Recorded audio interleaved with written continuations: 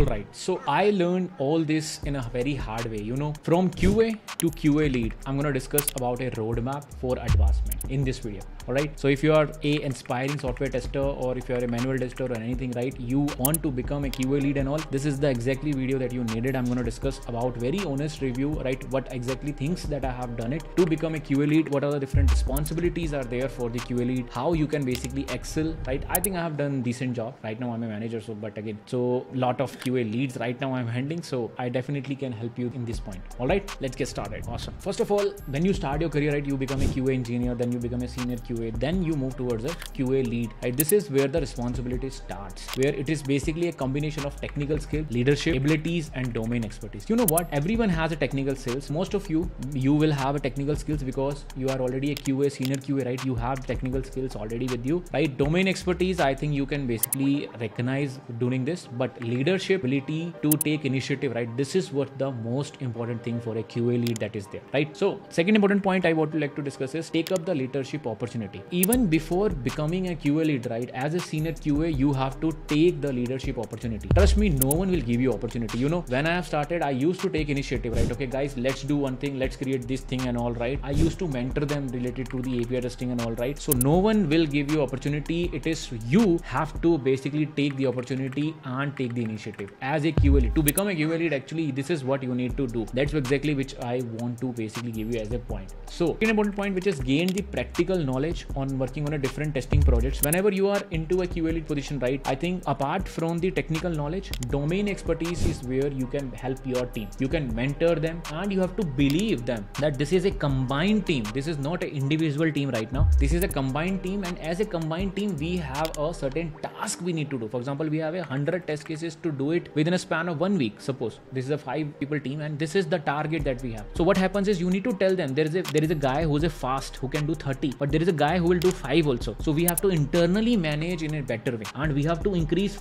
that person which is doing 5 to 10, and that person who's doing 30, right, increase them more, like do it 32 or something like this. So you have to take it all of them as a upward. This is very, very important as a lead. I think this is one of the skill that you will automatically acquire even as a senior QA also. This is what you need to do, right? So that is very, very important. Apart from, I'm not discussing about the technical aspects because technical aspects are more important. I'm discussing about leaderships and the initiative part, which is more important, right? What I used to do, right? Another important thing, I always started the initiative. This is very, very important. I generally bring ideas to the team. Bringing the ideas is very important. Sometimes as a QA lead, you will not bring ideas. You will take out the ideas from the people and you will tell them, let's implement in this way, right? So this is what you need to do. Either you will give the idea or you will take out the idea from the team itself and do execute it, right? Let me give you a very simple example on this one. So when I was in Wingify, right, we were thinking, okay, which automation framework we should choose. We should choose Protector, or there are other JavaScript frameworks and everything, right? So what I did is I did a small POC around Protector. Protector was very good for the Angular application at the time,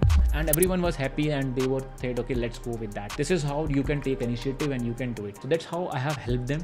Like, okay, this is the boilerplate. Now let's start contributing to the test cases that we want. So this is how we have done it. So taking initiative, leadership skills and domain expertise, all these are important skills for the QA lead, right? So this is what I've done. Another important point, which is related to the technical aspects, right? You have to acquire more and more knowledge. You have to increase your skills. When I was a QA lead, I was talking to the developers directly. So they are very much aware about the different CI/CD pipelines, how Jenkins are basically running, how production is getting deployed. They actually wanted me to do certain tasks also. For example, deploy this branch. They even approached me to write some unit test cases for some code also, right? So this is what we have done it. And this is the same thing, learning that I have, right? I was able to mentor my team also.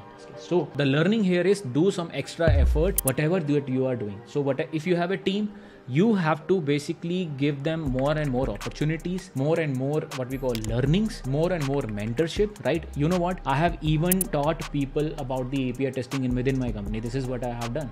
So I hope this is very important, and communicate effectively within the team. If you have some issues, there are people who have some issues and all, right? Ask them how we can resolve them.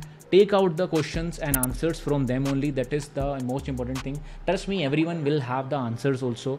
How we can sort the problem within the discussion, communicate properly, how we can basically remove the problems or blockers that we have within if we want to do some projects or anything, right? This is how you will basically more and more recognize your skills in this case, right? Overall learning, in the conclusion, I would say no one will give you opportunities. You have to take them, take initiative, right? Build a career, increase your technical skills, improve your skills related to CI/CD and everything. Discuss with with more people, discuss the leaders, how they are helping it, mentor your team, communicate effectively. This is all the things are combined are called as the QA lead. Trust me, it will be helpful for you. I hope this video helps. Job Ready Automation Tester July batch is already starting. Make sure you are joining it. The link in the description. Do check it out. Click on like button. If you are new to the channel, please subscribe. I create videos around this software testing and all. I'll see you in the next video.